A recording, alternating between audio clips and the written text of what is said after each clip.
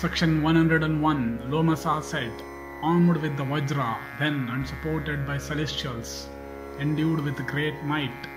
Indra then approached Vritra, who was then occupying the entire earth and the heaven, and he was guarded on all sides by huge-bodied Kalakeyas with upraised weapons, resembling gigantic mountains with towering peaks, and the encounter that took place between the gods and the Danavas lasted for a short while and was, O chief of the Bharatas, terrific in the extreme, appalling as it did the three worlds, and loud was the clash of the swords, and scimitars upraised and warded off by heroic hands in course of those fierce encounters, and heads severed from trunks began to roll from the firmament to the earth like fruits of palm falling upon the ground, loosened from their stalks, and the Kalakeyas, armed with iron-mounted bludgeons and cased in golden mail, ran against the gods like moving mountains on conflagration, and the gods, unable to stand the shock of that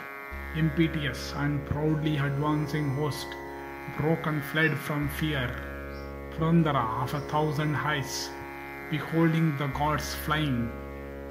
in fear, and Vritra, growing in boldness, became deeply dejected, and the foremost of gods, Purandara,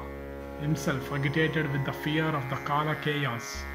without losing a moment, sought the exalted Narayana's refuge, and the eternal Vishnu, beholding Indra so depressed, enhanced his might by imparting unto him a portion of his own energy. And when the celestials beheld that Sakra was thus protected by Vishnu, each of them imparted unto him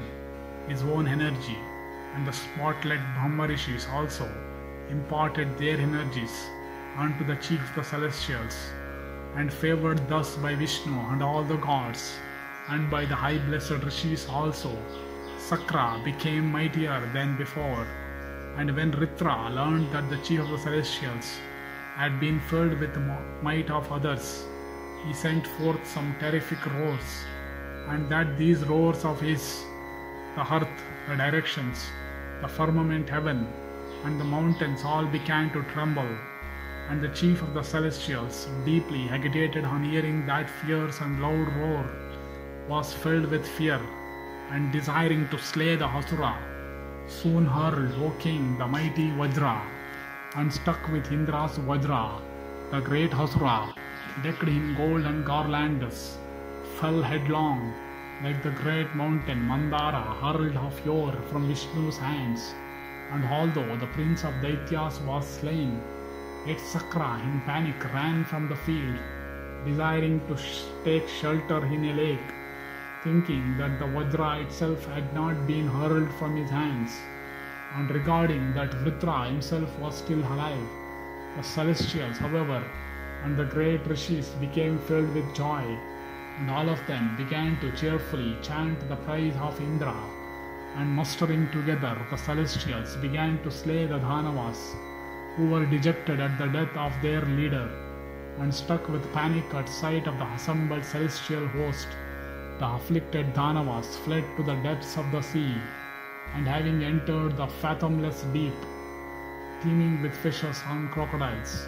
the Danavas assembled together and began to proudly conspire for the destruction of the three worlds, and some amongst them that were wise in inferences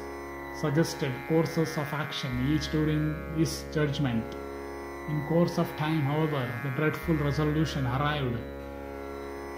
at those conspiring sons of Didi was that they should first of all compass the destruction of all persons possessed of knowledge and ascetic virtue. The worlds are all supported by asceticism. Therefore, they should lose no time for the destruction of asceticism. Compass without delay the destruction of those on earth that are possessed of ascetic virtues, that are conversant with the duties and the ways of morality, and that have a knowledge of Brahma. For when these are destroyed, the universe itself will be destroyed, And all the Danavas, having arrived at this resolution for the destruction of the universe, became highly glad, and thenceforth they made the ocean, that abode of Varuna, with billows high as hills, their fort from which to make their sallies. Thus endeth the 101st section in the Tirtha-yatra Parva of the Vana Parva.